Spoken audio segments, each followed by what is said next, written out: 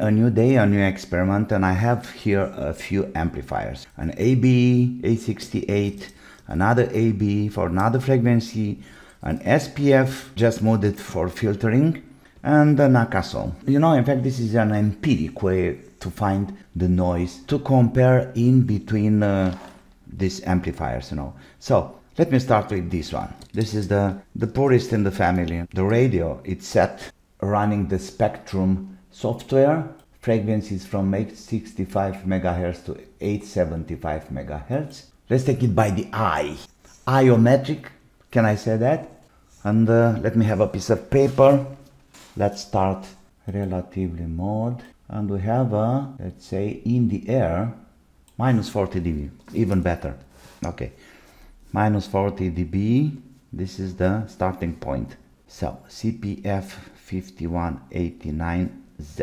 Okay, it's hooked up, no antenna. I have a 5 volts power supply right here, minus and plus. And there we go. And minus 40 goes to minus 33.3. So that means 6.7 dB I got there. Oh yeah, of course.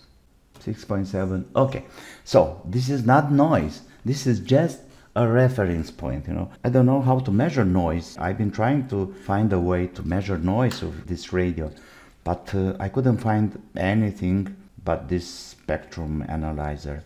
So we'll do a kind of empiric way to compare the noises, okay? Power on. Oh, much better. Let's put it in the middle. And we have a 1.6 dB, much quieter, of course. AB868 goes to minus 38.4, and we got 1.6 dB. Well, much quieter, of course. But I told you, this is relative, so we just take a compare. We just do a compare in between different amplifiers. This guy is an experiment of mine with a filter on 868. You see there? We have an input filter, okay, and of course the software freezes. Oh man. We can give a try anyway. Wow, I don't know what to say. Something like this. Minus 35.8 or something, like 5.2 dB. Really noisy, but like I said, this is just an experiment. Let me see the other guy before. The first CPF, and the software it's freezing and somehow it's impossible. Oh yeah, 5.2, almost the same numbers. Yeah, same numbers. Once again, oh, I'm afraid to touch the radio, it's freezing, but I think it's a matter of software. Number 4, the Acasom. Okay, ready? A slightly up noise there. Around 863, of course, because this is filtered range from 800 to 891. Let's see now. Do I have the relative pet here? Of course.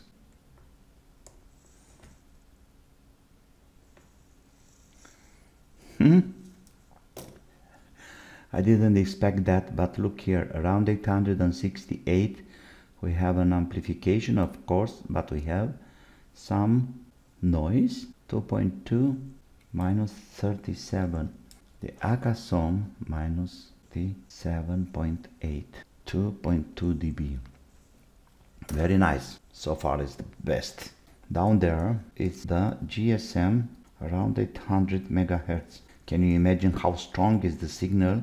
We got no antenna, we got nothing, but we still have GSM reception, or the device is seeing the GSM. Oh right, CBF 33.3. Yeah, same numbers, people, absolutely same numbers. Even if we changed the range, power on, minus 48 point, yeah, AB minus 48.4, 1.6 dB.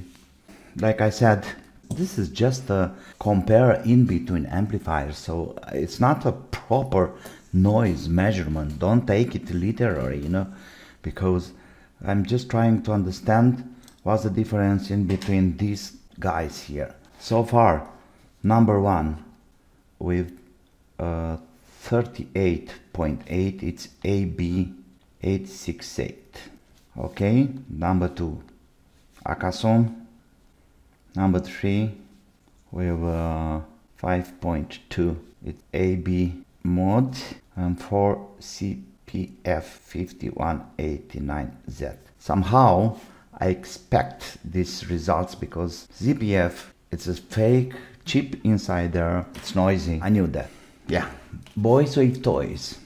Like I said before, this is not a noise measurement, a proper noise measurement. So far it was a compare in between different amplifiers. AB, Acasom, AB, CPF5189.